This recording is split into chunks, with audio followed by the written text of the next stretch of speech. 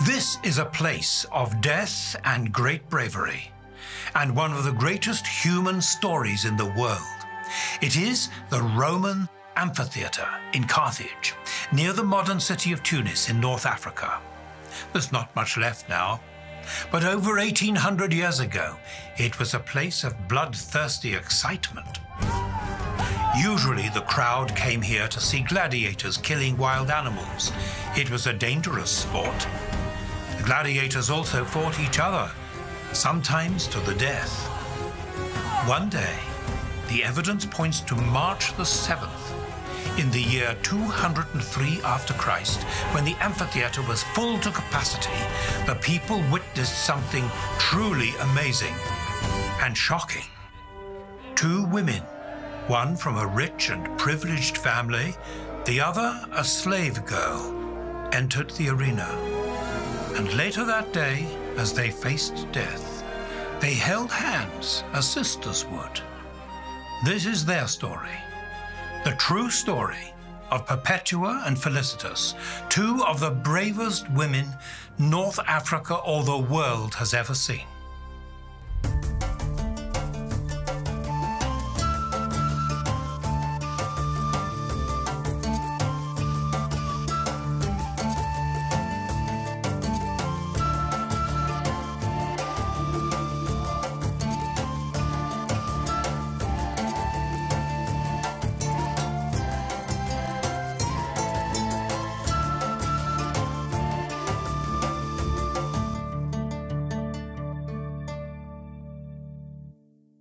Carthage was one of the most vital cities in the ancient world. It was the capital city of the Roman province of Africa Proconsularis. The area was rich in harvests of grain and olives, and these were exported across the Mediterranean to Rome. Most of the people worshipped the gods and goddesses of ancient Rome and some of their local gods, but there was a minority who were Christians and absolutely refused to acknowledge these gods, and sometimes they died for their refusal. Not for any crime, not for any act against anyone or against the state of which they were loyal citizens, but simply for their personal faith in one God alone, and in Jesus Christ as Lord. So who was Perpetua? And how do we know her story? Most of the information comes directly from Perpetua herself. From the time of her accusation by the Roman authorities until the day before she was to enter the arena of death, she kept a personal diary of what happened and how she felt. Some people are surprised that a woman of that time could read and write. In fact, literacy among Roman women has been proved, both through ancient history and archaeology. On the walls of houses in Pompeii, over 120 years earlier, there are pictures of women holding the waxed boards and stylus pens that were used for making daily notes and keeping accounts. This picture, also from Pompeii, shows a husband and wife. The husband holds a scroll, possibly a legal document, and his wife is holding waxed boards and a stylus. Clearly, both the wife and her husband wanted the artist to show them as educated and literate. So we should not be surprised that 1800 years later, we can hear the authentic voice of Perpetua. She could write, and write well. Perpetua had recently converted to Christianity. Her younger brother had also converted to Christ. They were catechumens, converts preparing for baptism. Their preparation was in the hands of a man named Satyrus. His task was to teach Perpetua and her brother and 4 other converts about the Christian way of life and Christian beliefs. They must have known this was dangerous. Why were they doing this? These people had been brought up to believe in many gods, but the Christian faith taught that there was only one true God, and that this God cared for them and had revealed himself in Jesus Christ. Through faith in Christ, the wrong they had done would be forgiven. They would be changed and they would experience the power of God in their lives. This change was symbolized by the use of water in the ritual of baptism. But denying the existence of the Roman gods looked like treason to the Roman government. That same year, persecution against Christians broke out in Egypt, where many believers were executed for their faith. The persecution of Christians in Carthage seems to have been aimed specifically at those who had recently converted. Perpetua faced accusation by the Roman authorities with her fellow believers. The others included Saturninus and Secundulus, the slave girl Felicitas, and Revocatus, also a slave. Perpetua's father was not a Christian, and he just could not understand why her new faith in Christ should stop her from sacrificing to the Roman gods in honor of the emperor. You see this water jug? Can it be called by any other name than what it is? So it is for me, a Christian.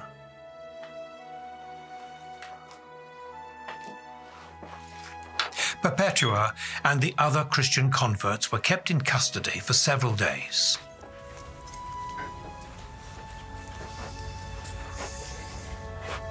Satyrus, their teacher, was not arrested with them, but actually surrendered himself to the authorities in order to be with them in their ordeal. What a sacrifice! During his time, they were baptized. Then, a few days later, they were taken to the prison. Perpetua describes what happened. We were taken to the dungeon, and I was afraid. I have never experienced such darkness. Horrible day. The suffocating heat of the crowded people, the abuse of the soldiers, and then I was exhausted with anxiety for my baby.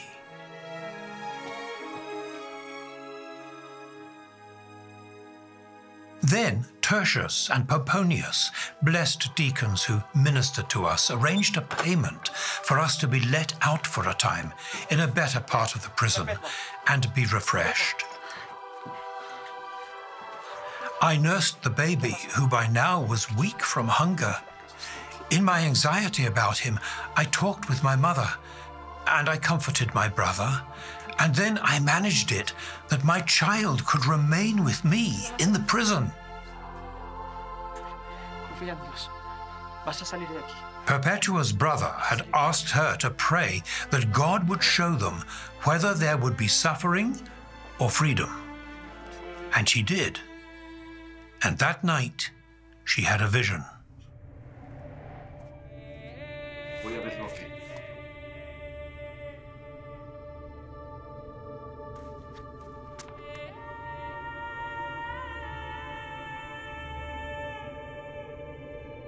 Perpetua, I am waiting for you, but watch that the serpent doesn't bite you. Non me non cavit, in nomine Jesu Christi. He will not harm me, in the name of Jesus Christ. From under the ladder, the serpent stuck out its head, but it seemed to be afraid of her.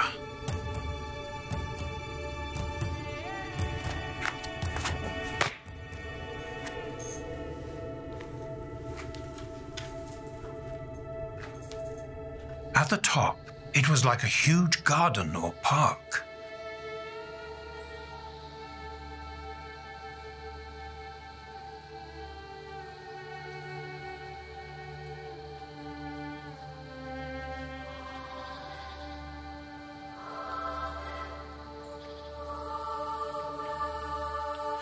And the sound of the Amen woke her up, but the taste in her mouth was sweet. The meaning of the dream was clear. Their destination was heaven. The way would be with pain, but Satan would be defeated. Perpetua tells us that she shared the dream with her brother. It must have been very difficult for him, more than it was for her. Then she makes a comment in her diary that from this moment on, they knew they could not look for hope in this world. The Roman province of Africa, modern-day Tunisia and part of Algeria, was normally administered by a proconsul who had previously served as consul in the Senate in Rome. But at this moment, the proconsul Minucius Opimianus had died, and until a new proconsul could be appointed, the supreme judge in Carthage was his assistant, the procurator Hilarianus. For the moment, Hilarianus had the power of life and death, and he must not be seen as soft on Christians. Rome was watching. Perpetua and the others were taken to the forum for their trial. The others confessed their faith in Christ. Christianus es?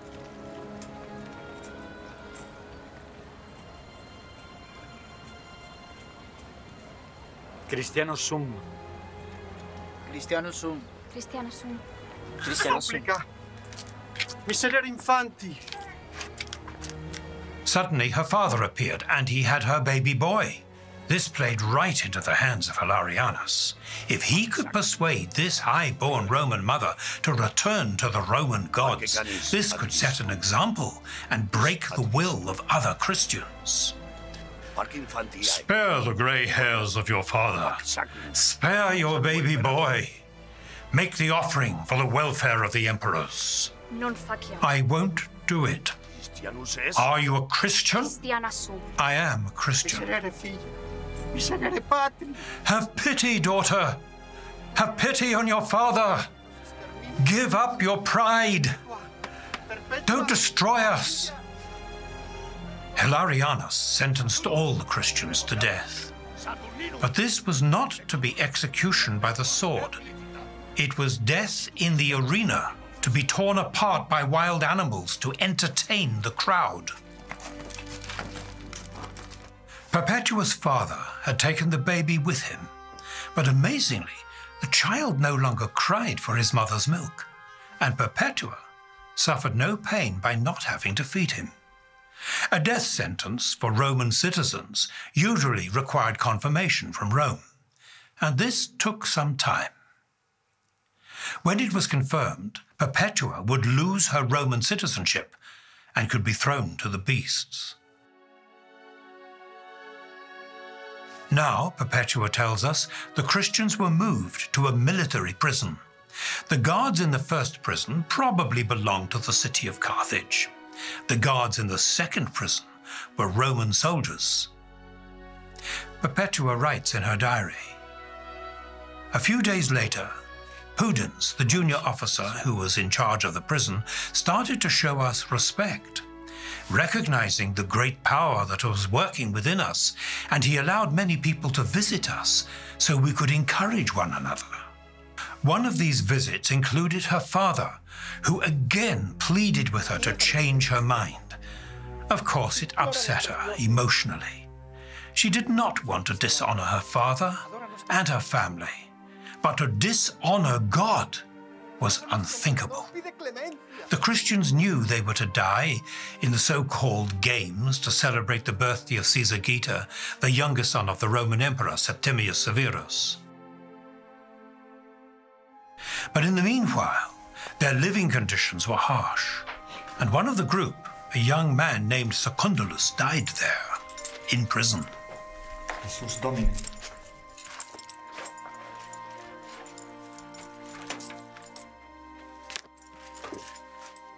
The senior Roman officer in Carthage was the military tribune. Like many Roman soldiers, he was tough but superstitious. There was a rumor put around that the Christians were going to use magical incantations and spells to get free and would somehow be carried off out of the prison. The tribune was unsettled. These were not like ordinary prisoners, and certainly they were not criminals. What were they? What power did they have? He decided not to take any chances, so he put them in the worst possible conditions. He should have known better. Perpetua got to see the tribune. She was still a high-born Roman woman, even if she had been stripped of citizenship, and she was seething. Why will you not allow us to take care of our basic needs? We, the most famous among the condemned. Isn't it evident to Caesar? And we, who will fight on his birthday? Wouldn't it be to your credit if we were brought out looking good? The tribune knew he had made a mistake, even in political terms. The crowd expected a show, and one prisoner had already died. Now, thanks to Perpetua, the Christians would at least have better food. And something else had happened. Pudens, the non-commissioned officer in charge of the prisoners, had also come to faith in Jesus Christ. Among the prisoners was the slave girl Felicitas, who had become pregnant before her arrest, possibly even before her conversion. She was now in her 8th month. According to Roman law, she must first give birth in the prison. After that, the mother could be thrown to the wild beasts in the arena. Frate pro me. Partiamo di. So perhaps Felicitas would not die with her fellow believers as a testimony to Christ, but later in the company of common criminals. She desperately wanted to avoid this. The little group of Christians joined in intense prayer. They literally groaned together as they asked God desperately that somehow Felicitas would give birth. Almost immediately after their prayer, she felt labor pains coming on her. It was hard and difficult. One of the guards was sarcastic about it. Cui fa chiesto ietta vestis? Contensisti cum sacrificare. If you're suffering like this now, what are you going to do when they throw you to the animals? You didn't think about that when you refused to make the offering, did you? Modo ego quod partio. Ili caute mali ericimme, qui patietur pro me. Quia ego pro ilia passuratum. Right now, I am suffering what I must. But then there will be someone else in me who will suffer for me because I will be suffering for him.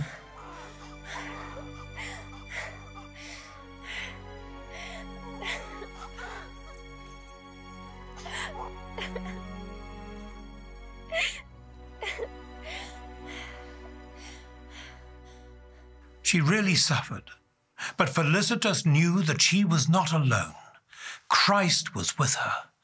And when very soon she would die for Christ, he would be with her then. She gave birth to a baby girl, and one of the Christian women in the church, a sister in Christ, adopted the baby as her own child.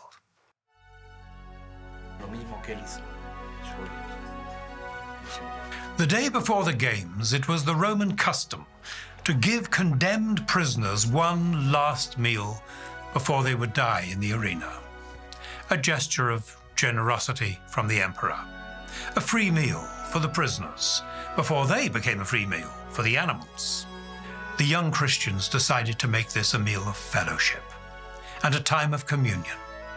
It gave them a moment to remember what Christ had done for them and how his death, his broken body, and his shed blood on the cross had made them into one body of believers with his life in all of them. They were family in Christ. But the Roman tradition did not just give a free meal to the condemned. It also came with a large dose of humiliation. The public was allowed to come into the prison and stare at the people they would see in the arena the next day, a preview for those who would die when the wild animals were let loose. It was free entertainment, and the Christians were just a spectacle. But they did not take it lying down. Crastinus dies, sati bobis noes. Nit intervenen, Dedicatis. Is tomorrow not enough for you? No sabemos. Why is it such a pleasure for you to look at those you hate? Today you're our friends, tomorrow our enemies. Well, take good note of our faces so that you will know us when that day comes. Some of the crowd must have known something about the Christians and what they preached. That last statement from Satyrus had a double meaning. You will know us when that day comes. It could mean tomorrow at the games, but it also meant the day of judgment, when the Christians would witness the condemnation of this crowd by God. They were shaken by it, and by the confidence the Christians showed when facing death. The Christians were so sure about the afterlife. The document states that the crowd left them shaken and stunned, and some of them later became Christians themselves. Perpetua had one more vision, and it was Pomponius, the deacon. Perpetua, we're waiting for you. Come.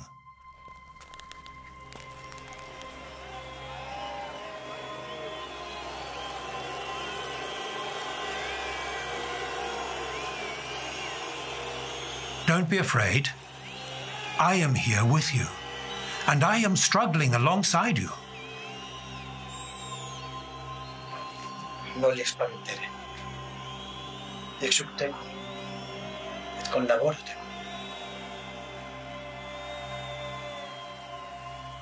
I looked at the huge gaping crowd, and as I knew I had been condemned to the wild beasts, I was wondering why the animals were not set loose on me. Then she saw her opponent, an Egyptian wrestler.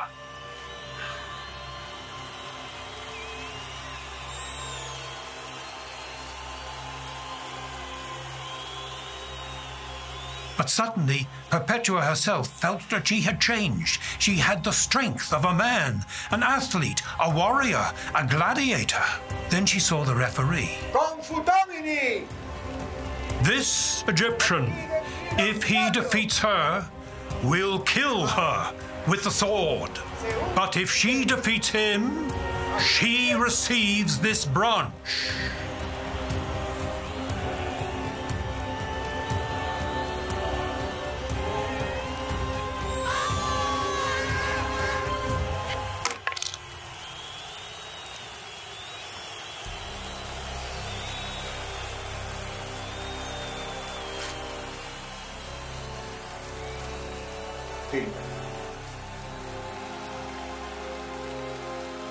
Daughter, Pax tecum. peace be with you.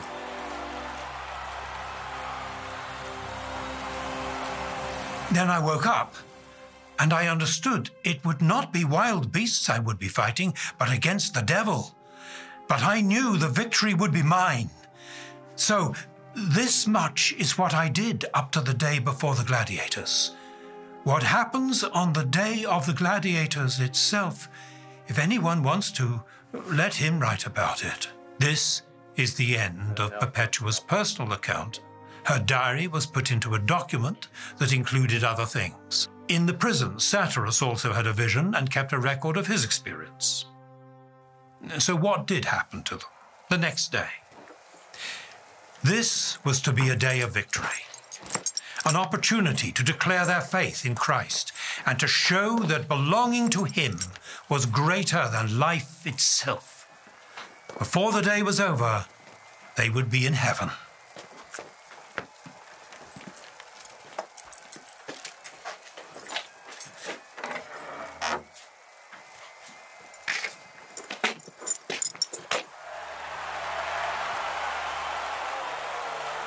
When the moment came to enter the arena, they were triumphant. The Romans wanted to parade terrified victims for the crowd to gaze on, and then they would bring in the animals. But this was different. Perpetua was singing a hymn. Satyrus, Revocatus, and Saturninus were warning the spectators of judgment to come. By now, the crowd was deafening. When they passed the procurator, Hilarianus, they used signs to tell him, "What you are doing to us, God will do to you." Before the games began, the Christians had shared among themselves how they hoped they might die in the arena. They remembered that Jesus had said, "Ask and you will receive." So they had prayed to die in a certain way. Satyrus hated the idea of being attacked by a bear and believed God would allow him to die with one bite from a leopard. Saturninus thought he might be attacked by several animals and that would be fine. When their turn came later and the animals were released into the arena, Saturninus and Revocatus were first attacked by a leopard. And then they were tied to a platform and mauled by a bear. Satyrus was tethered on a leash to a wild boar, and the animal handler himself was gored by the frantic beast, and Satyrus was just dragged along the ground. The animal handler died a few days after the games. Satyrus was taken to a platform and tied up. He was to be attacked by a bear, the very thing he hated and feared most. But the bear refused to leave its cage. Suman cerca. Si cap de sun si predice. Nula ustia cut, bestia sens. This whole thing is exactly what I imagined and predicted. Until now, no beast has touched me. And now, believe this with all your heart. Watch me.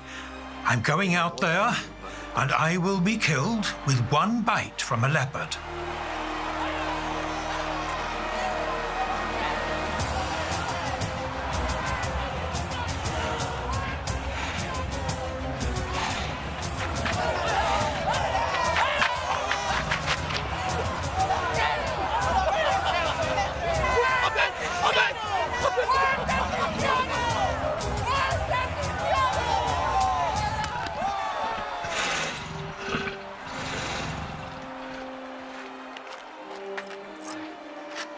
Inquit, e memento fidei a me, e a te. Farewell. Keep the faith, and remember me. And don't let this bother you. Let it strengthen you.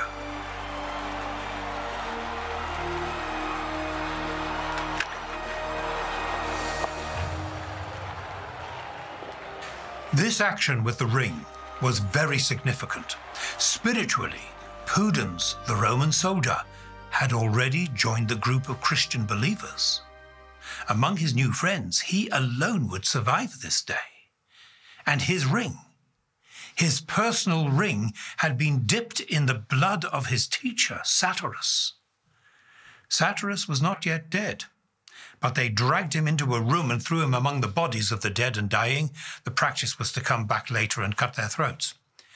The women were treated shamefully, stripped naked, then draped in nets and paraded in front of the crowd.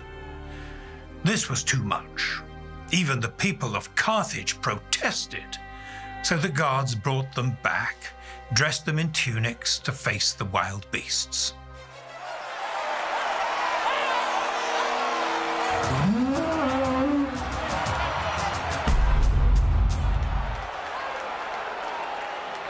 As she recovered, she realized that her hair had fallen loose. Among the Romans, a sign of mourning and grief. It was not right for a martyr to appear grieving at the moment of death, so she found her hairpin and tried to put her hair up again.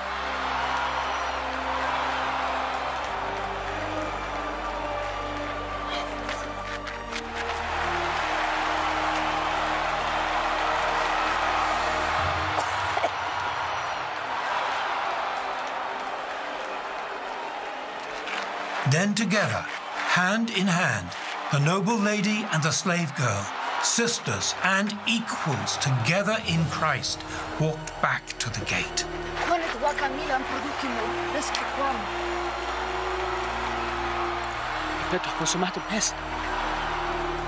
It's done.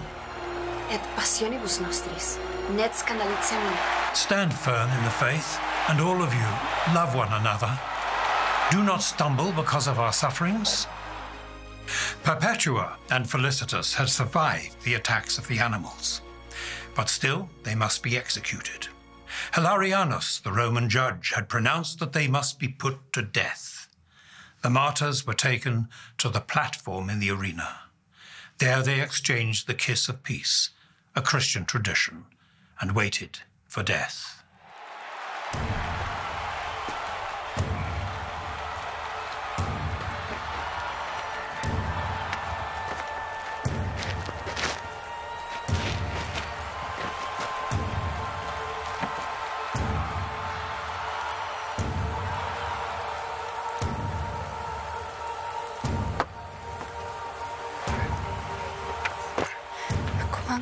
Mereu levo transier et ti mireu tero quinta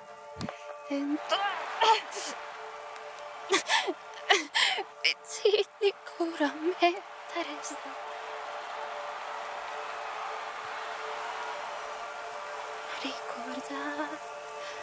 Ricordio tu pensiero tu conta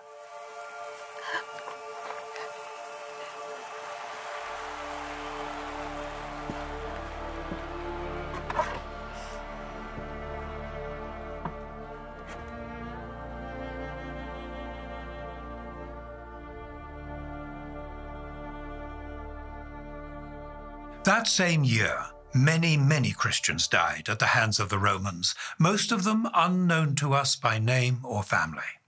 But thanks to Perpetua's diary and the people who preserved it, we know the story of these true lives of North Africans who died not fighting their enemies, but standing in their faith. Later, in Carthage, a great church was built over their graves. Archaeologists identified it in Tunis in the 20th century. But more important for us is to remember the courage these people showed, and to know, as they did, that this life is only part of a much greater story. So in Perpetua's own words, stand firm in the faith.